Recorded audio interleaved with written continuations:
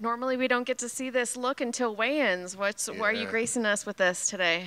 It's part of the media. I've been given an opportunity to showcase my war paint, talk a little bit more about it, and just embrace being Paul Craig, which is pretty cool.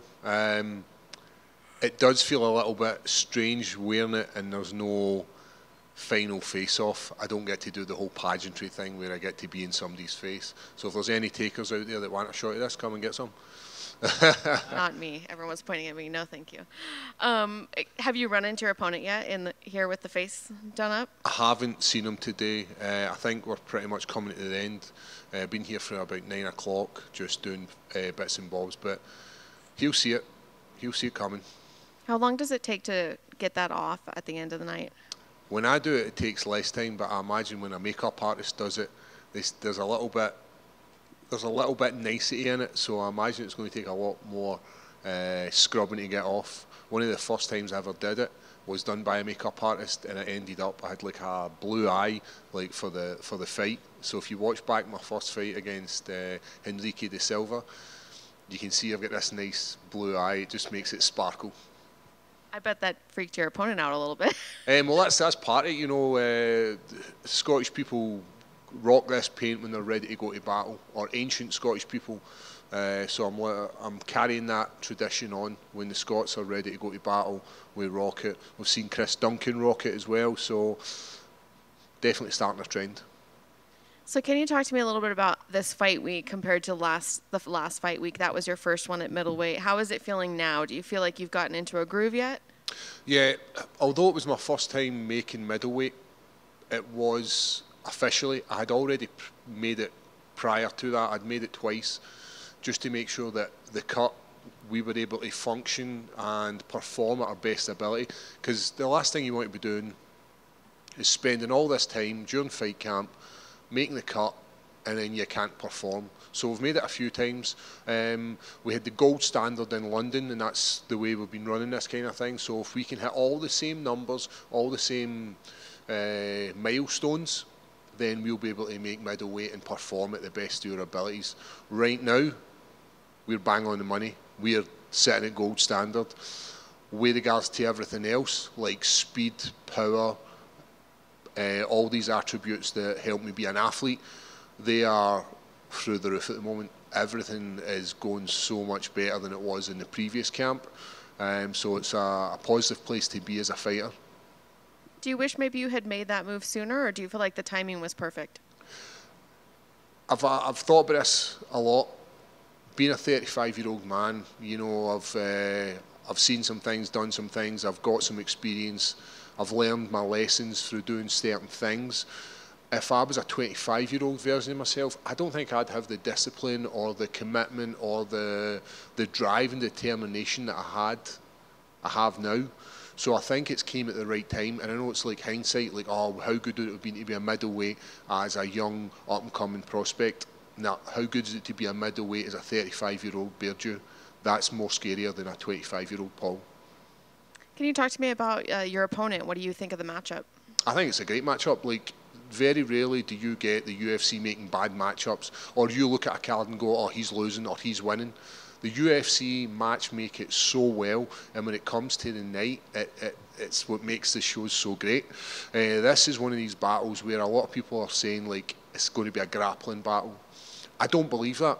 I believe this battle is going to be very much a stand-up battle. Who's going to control the distance, who's going to control the octagon, and then from that, who's going to capitalise with these heavy shots, imposing damage, imposing will, and then from that, it'll be then ended on the ground. So it'll be won on the feet, ended on the ground. And, you know, I know that as a fighter, you're going to get criticism from fans, you're going to get criticism from the media, and even other fighters. But there was a recent interview with Moicano where he said that you had terrible striking. And I'm wondering what your thoughts are, if you have a message for him, but also how different it is to hear criticism from somebody who actually fights. Yeah, you know, when fighters or MD gives you any criticism, you obviously want to show them that they're wrong. But until you've had any of this smoke, like, you can't just sit there, regardless of a fighter. If you catch these hands, you'll know how good my striking is. And we've showed glimmers of hope in our striking, and we don't need to be a good striker. All we need to be is a good jiu-jitsu practitioner, and we've showcased that as a light heavyweight. We've beaten some of the top grapplers in the light heavyweight division, and then we obviously beat Munoz, who's a very high-level grappler. So when it comes to showcasing my talent, like, I've already showcased that. How many guys' arms has he broken? And last question for me. There was a big light heavyweight fight last week, and I know you're not in the division anymore, but what were your thoughts on that title fight? I always keep my eye in that division because that's where I cut my teeth. And as I get older, maybe there's an opportunity for me to go back there. When I'm looking at these guys and I'm seeing their groundwork, because I'm very much a jiu-jitsu practitioner, I see opportunities and I'm thinking, right, they're very dangerous at striking, they're very strong, they're very powerful, but their ability to jits with the best is not there. And it fills me with hope. Thank you. Hey, Paul. How you doing? 16 fights in the UFC, first main event. How does that feel? I had no idea it was 16 fights in the UFC, so it's time flies. I've had more fights in the UFC than I have outside the UFC. I've definitely cut my teeth in the UFC, learned my craft, improved my craft, became a much better version of a fighter, if you will, and I'm only getting better through every single fight camp. It's a great opportunity to be the first Scottish fighter to headline a card. Like, that was one of the goals I set way back when I first started doing MMA, was like, I would love to headline a UFC. I would love to have the UFC title. And I think the other one was I wanted to be part of the computer game. Now, within a couple of years, I've ticked all the boxes, and then it's now about resetting new goals and then getting closer to that title. Like, I know it's close. I know I'm in the mix. I've been given an opportunity, but what you can't do is look past your opponent who's standing in front of you. If you look past and be like, right, I'm going to get this guy, and then get the title, then you're going to miss the moment that you're in at the moment. So I need to be focused on Brendan Allen, who, as I said, very good MMA practitioner, but it all comes down to Saturday night. Is it even more special? Like you said, you know, you're older. You're the second leg of your career. You're in a new division. Does it just feel even more special that you're finally getting your first UFC now, or your first UFC main event now? It would have been great to do this as a 30-year-old man and cut my teeth a little bit earlier, but I appreciate things so much more. The fact that I am 35, I reckon I've maybe got about 6 to 8 fights left in my career, good few years left in there. So it's much better now that I'm a 35-year-old man and I can enjoy this this legacy I'm leaving behind for Scotland. Obviously, MMA math doesn't work, but do you look at, like, you finish Andre Muniz faster than Brendan did? Did I didn't know that. I think he subbed him as well, didn't he? Whereas I stopped him with, so the jiu-jitsu guy didn't sub him, but the striker or the wrestler subbed him. MMA maths is one of these things. Like, if we had to do that, then I would have been an elite heavyweight champ, which I'm not. One, it comes down to stylistically match up. Like, I've watched a lot of footage of Alan with his jiu-jitsu, and I see he makes mistakes, but he also does some very, very good things as well. So it's one of these things where, like, if he does this, I do that, and it's like the scene from The Hangover where Alan's sitting at the table and all the numbers are going through his head. That's what goes through your head at, like, when you wake up at like 2 o'clock in the morning. You're like, right, if he does this, I'm going to do this, and you play out all these scenarios, and it's a really, really good way to. It's visualization. It's part of, like, a sports psychology that we use to improve and be prepared. So you use it as a third person where I'm watching myself demonstrating what I'm going to do, and then I'll do it from my vision as first person. So it's a really, really good thing to use that MMA math and be like, right, he's definitely going to do this, I'm going to do this. Obviously, you're in a new division now, but, like, how does it feel to have wins over Magomed Ankalaev and Jamal Hill? You know, Magomed everyone believes he's probably the best light heavyweight not holding a title, and Jamal is a former champion. Just like, you have wins over both of them. How does that feel? It feels good, and it's like, I can probably dine out on that victory against Ankalaev the rest of my life. People love that because we take a beating for 15 minutes in the last second, and that's all you need. It doesn't matter if you win the race in the last second or the first second. It's all about winning it. And people are like, aye, but you didn't win. But if you look at my record, I did win. So these victories mean so much to me, and especially because these guys went on and done so well. Like when I think about the people who have fought in the top 10 of the light heavyweight division, like Krylov, like Ozdemir, like Johnny Walker, I've fought the who's who of top 10 in that division, probably more than any other person in the light heavyweight division. So now when I bring that experience down to the middleweight division, like my experience of dealing with big, heavy strikers, heavy grapplers is through the roof. And I think that's what sets me apart from Munoz. Like he's fought middleweights and he trains at a really good gym and he's got all these skills. But has he been in there with guys who are much bigger than him, guys who are much more dangerous than him? When you think about Jamal Hill, the champion, who has some of the best striking in that division, you think about Krylov, who's got some of the most dangerous jiu-jitsu in that division, and then you think about Ozdemir, who's no time Ozdemir, who's got that power, Johnny Walker with the power. Like I've maybe not hanging with Johnny Walker, but I've hung with these guys, and it's experience, and I don't think he's got the experience that I've got. Obviously, you said you're not really looking past Brendan, but is Bo Nickal still on the mind? Well, it's one of these things, like Bo Nickal's one of these guys where he's got a bit of love, people are respecting his wrestling, and he's like, I can't take anything away from his wrestling. But there's other guys in front of me who I would love to fight. There's, as I said, 35, 8 fights. I want to get as close to the title as I possibly can. 2024 is going to be a year where I'm going to get 3 fights, and I'm going to get close to that title rather than shooting back. And I don't mean it to be disrespectful to Bo Nickal, but if you're not in the mix and you're not fighting regularly and you're not in that top 10 and you're not working towards getting to that belt, then I don't really want to share the octagon with you. I want to share the octagon with the guys who are in that top 10, top 5. Guys like Hamzat Chimaev, who is one of the best middleweights we've seen. Skill-wise, he obviously put a pace on his last fight against Usman, and he looks great, but I believe my skill set against these guys is different for everybody else in the division. That ability to pull a submission or that ability to lay heavy ground and pound and win a fight is what makes me different from all the other middleweights. I've always wanted to know this, like during fight week, you're so calm, you're so nice, but when you hit that face-off, it's one of the most intense face-offs in the UFC. How do you get in that mindset just for that moment? It comes down to the crowd. It comes down to like what you're feeling and with the emotions.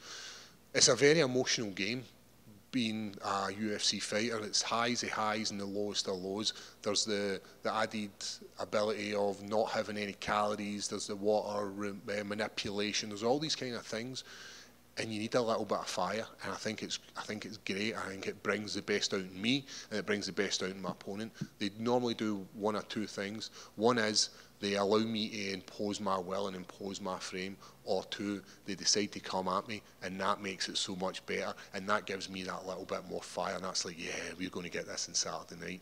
And even when it comes to that Saturday night, even that when Bruce Buffer calls my name and I'm walking to the octagon, the centre of that, controlling it, imposing my will, same again, that's the stuff I love about this sport.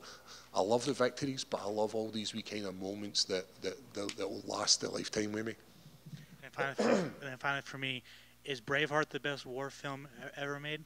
Braveheart the best war film ever made? Oh, that's a toughie. No, definitely not. It's Lord of the Rings.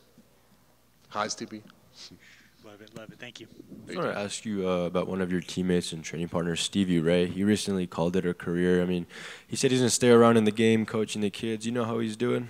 Yeah, he's doing well. He obviously had fought in the PFL twice. A decorated UFC veteran as well.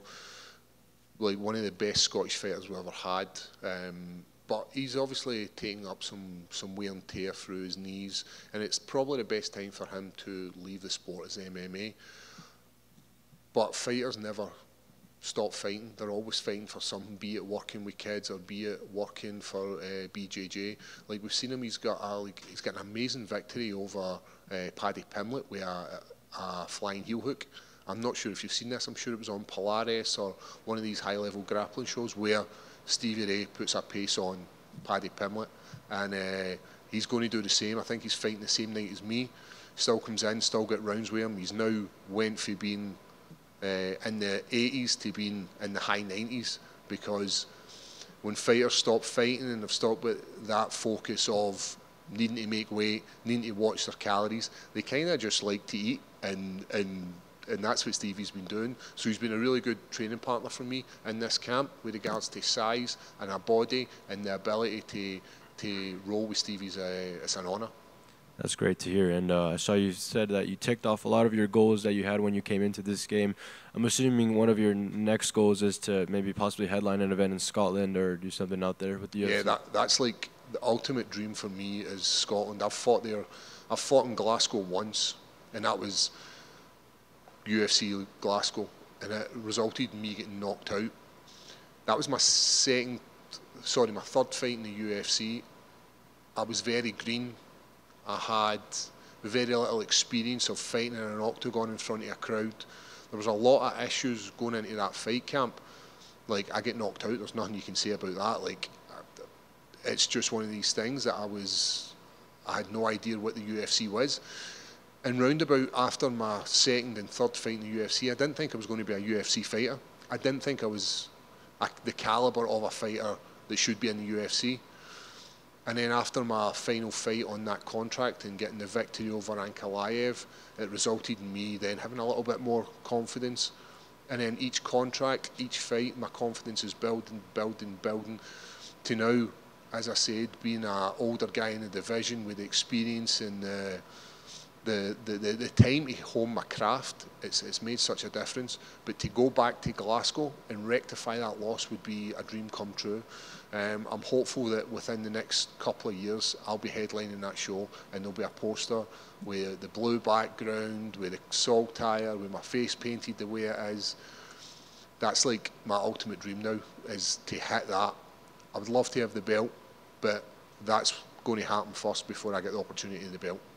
Awesome. Yeah, with the UFC traveling back, I hope it can happen. Thank you so much, man.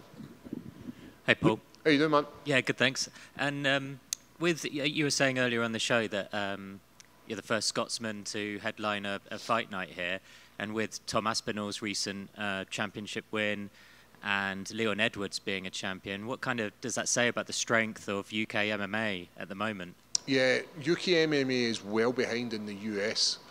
The US have got this, because it's most of the events are all USA based, so they have reasonable times to watch it. And I think that's one of the downfalls in UK MMA, because we maybe get 2 or 3 cards a year that are a reasonable time, be them in Europe or be them in Australia or Abu Dhabi, wherever they are. But when you watch them, how they're meant to be watched, in a crowd with fans discussing what he should have done, what he could have done, how you would have done it, that's how it's meant to be watched. I was lucky enough on Saturday there to see Tom Aspinall win the belt in a pub in Las Vegas, surrounded by fight fans, and the place erupted when Tom won. And it's like, it fills me with hope. And the fact that Tom's a champ, Leon Edwards is a champ, we've got some cream of the crop rising in Europe as well as the UK. I believe there's opportunities for a huge card in the UK, an arena tour, maybe like a stadium, get all these guys over, numbered event, sells out, and it pushes the sport to the next level in the UK, because that's what we're needing. The sport has grown from strength to strength in the UK, but we're needing these big shows like the Leon Edwards London card, like the Molly McCann, Paddy Pimblett, the after lockdown London card. But they need to go to different places. They need to go to Manchester. They need to go to Birmingham. They need to explore the whole UK. And I get the fact that the UK doesn't have the events like the US does, but sometimes it's worth to take a hit in the pocket to push a brand and make it massive in another area. I was going to say, because you fought at the O2 Arena quite a few times, and it just seems like we've heard from Dana White and I think Dave Shaw that the UFC, they feel like the forte is with arena shows, but we know they've done a stadium show in Australia. Yep. You know, surely it's only a matter of time before we get a stadium show at like the Millennium Stadium, Old Trafford, or Yep. the Tottenham Hotspur Stadium. You know, would you want to kind of push for that as well? Because we've got so many big stars over in Britain that could, you know, you could even have 15 matches and they'd all be household names. Yeah, when I first started getting into MMA and watching the London cards or the Manchester cards, we only like 1 or 2 people on these cards, like Michael Bisping. And the cards were not built with UK fighters. But now when you look at post-lockdown and you think about the UFC London cards, they've been stacked with UK talent, and it's just pushing that brand. So yeah, I'm looking forward to seeing what's going to happen in the UK, and I'm on the wave of this. I'm one of the last guys that will be part of this, because the next generation of guys that are going to come through is going to be a well-established UK scene. Speaking of the next generation, it seems like there might be a bit of an open goal for UK MMA, because in British boxing, like the bigger fights and bigger names are fighting in Saudi Arabia and not in the UK. Anecdotally, do you think there's more like Scottish kids, you know, Welsh, English kids turning to MMA rather than UK boxing? Because UK boxing might not be delivering in the UK, even though it might do in Saudi Arabia, not like UK MMA is. Well, if you think about, I grew up in the 90s and we had some of the greatest boxers of all time coming out then. And I'm not saying the guys aren't great, but we had the best fighting the best. Whereas now there's guys who are not fighting who they should be fighting in their divisions. They're maybe going about, jumping about, catching all these different weight class belts because there's so many of them. There's I'm not saying corruption with judging and all this kind of stuff, but there's issues in boxing at the moment, and it's kind of festering away.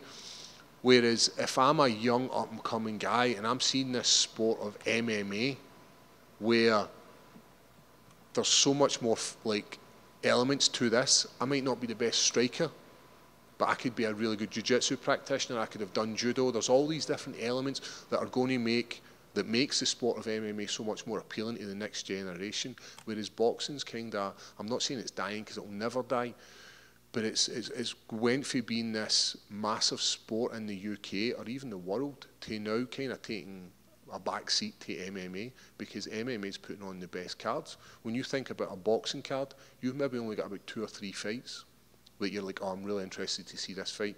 When you think about MMA, from start to finish, these cards are well matched, and it's the best fighting the best. You want to see the number 1 guy fight the number 2 guy, then that's what you're getting. And you're getting that week in, week out. You're not getting that once every 6 months. And then there's this new thing that's happening in the world of combat sports where you're getting 2 guys who can't fighting. And that's ridiculous. People are paying money to watch 2 amateur, they're not even amateur fighters, 2 stars fight each other for the purposes of they believe it's entertainment, and it's destroying boxing. When you think about the YouTube stars who are fighting each other or the celebrities that are fighting each other, they're just killing boxing, and it's just going to push the brand of MMA, UFC to the next level. Well said. Thanks, Paul. You mentioned about how you wanted to make a push towards the title. You want to push one last one. He's in the UFC ranking. He's 10. You're 13 right now. Is just getting a win enough to sort of propel yourself above him, or do you really need that definitive finish or win to really get into that top 10? Yeah, every time you fight, if you just go to the judges, that's not entertainment. This sport, first and foremost, is about entertainment. The fighting element is an add-on. You need to be entertainment. You think about the guys who are jumping divisions. You think about how Jamal Hill got his title shot. He's entertainment on the camera, off the camera, regardless if he's fighting or not. He's an entertaining guy, and that's why he managed to get that jump. And the same for when we think about Sugar Sean. Like, he wasn't naturally next in line for the title shot, but because he's entertaining, he jumps the queue. You think about like Tom Aspinall jumping the queue. Like, all these guys who are entertaining and putting on performances get an opportunity, so it has to be a performance. Going 5 rounds on Saturday night doesn't cut it to automatically get yourself into the top 10. Putting on a performance, getting a slick submission, getting some heavy ground and pound, getting a knockout, that's what gets you in that mix. It's not about the victory. It's about the element of how you get the victory. And last one, me, silly. Like he said, we've seen you for 16 fights in here. It's crazy because when we first saw you, I don't think any of us could understand a word you were saying, and now we hear you, and we have no problem hearing you at all. So did we ruin your accent, or has your accent just sort of colonized to America a little bit more so? I think it's a bit of both. I think one of the things I had to do was slow my accent right the way down. My accent I still believe is relatively the same, but I've just slowed it down so you can actually pinpoint the word, and it's like, right, I get it. But then see when I speak to my Scottish friends, and speak like this, and they're like, aye, what you up to today? I'm going to go to, like, they don't understand it, and they're like, huh? But no, I'm definitely becoming more. It's only taken me 16 fights.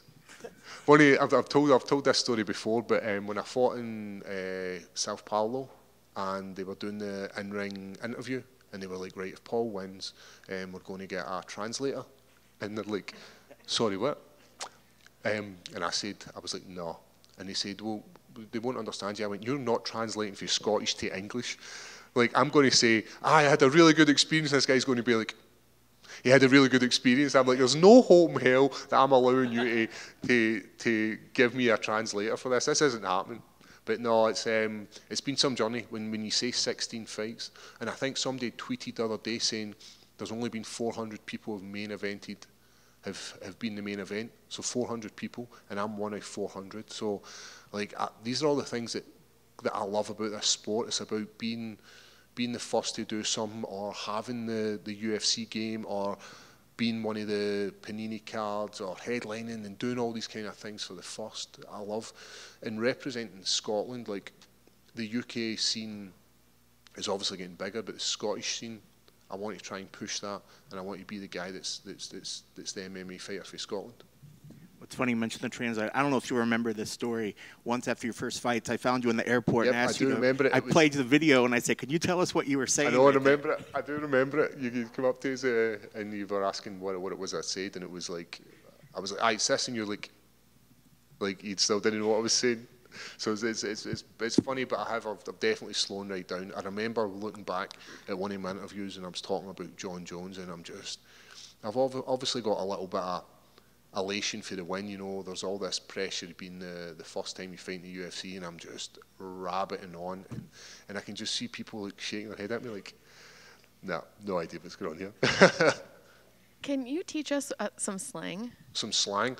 The one all the Scottish guys use is aye. We use aye, like, so aye is yes. So like, are you going out tonight? Aye. Well, I knew that. I watch Outlander. Come on. Well, I've never seen Outlander. What? I've never seen it. You have to go to your hotel and watch Outlander. And watch it. I think I'll be doing much better things when I go to my hotel than watching Outlander. That sounded dirty, didn't it? Your mind's in the gutter. If you've got a lady friend with you, she'll like Outlander, and that will help for other things in the hotel later. Oh, does it? Right. So I need to get a lady friend, and I need to get some Outlander on the go. I got it. Can you do an American accent? I can do my. I've got a few accents I can do, and every time I do it, I can like see people cringing. So one of my favourites is Arnold Schwarzenegger. Like, oh, you got to get to the chopper. You must drink the monster. You know what I mean. Another one I can do is, well, I think I can do them. I've actually never listened to myself and thought, that sounds terrible. The other one is Christopher Walken's. Hey, you gotta, it's been up my ass for 2 years. You know this, the monster, you know. Sometimes you get it right up in there and it's good, you know.